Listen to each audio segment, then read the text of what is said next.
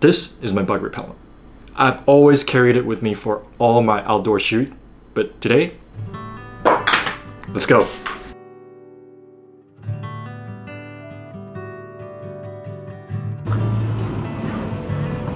So, when I was figuring out if I was coming to Taiwan, I seriously considered not coming back because of mosquitoes. But the Rural Fun was too good, so yeah.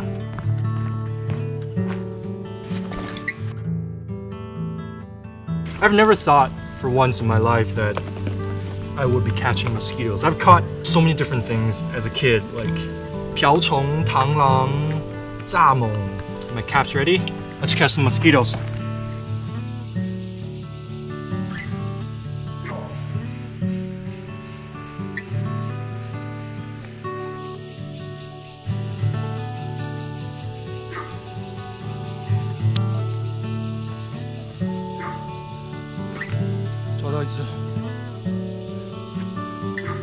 Got 另外一只。哇！我现在身上至少有10几只蚊子在我身边飞。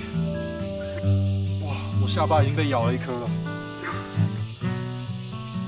这边也被咬了一颗。天哪！再抓一只我们就走。看到这咬人的蚊子，要忍住不扇一巴掌上去，真的是超困难。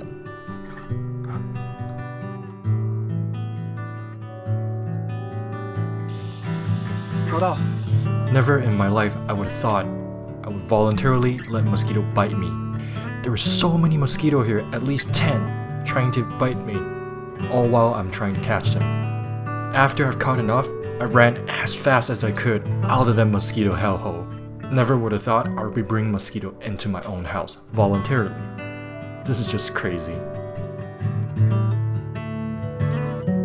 Alright, now I've escaped back from that mosquito hellhole. I put them in this my ant keeping box temporarily so we can look at them more clearly and see what we can learn. A thing I've always wondered about mosquito is how do they locate humans so effectively? And turns out they have two things that help them do that. First, they have the antenna, which have hundreds of little receptors on them to help them detect things like sweat, odor, and other human smells. They also have another organ called the maxillary pelt. This thing only detects carbon dioxide which you exhale. So these two things combined together, almost like a sonar and radar 1-2 punch thing, helps them locate their food. So how do mosquitoes actually suck blood? Their mouthparts are made of two big parts that helps them penetrate human skin. The sheath-like structure called the labium and the needle-like part called the proboscis. This is what it looks like under the microscope. Doesn't it look super sharp? It's just so hard to believe what evolution and nature can create. When a mosquito pushes the proboscis into your skin, the labium would pull back up and start to suck blood. It's just so cool when you find out that a picture taken looks exactly the same as something on the textbook. Interestingly, after mosquitoes have sucked your blood, they don't kick their leg to get back to the air, unlike a lot of other insects. They don't want you to feel them when they're taking off, so they flap their wings instead of using their leg to get back into the air. And their wings flap at around 600 times per minute.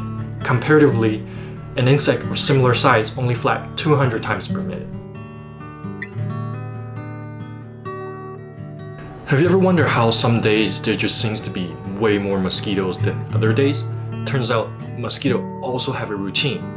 A research shows that during the time of the full moon, they are actually 5 times more active. I guess that explains why 中秋节 barbecue always have so many freaking mosquitoes. Alright, the last thing I found out about these guys.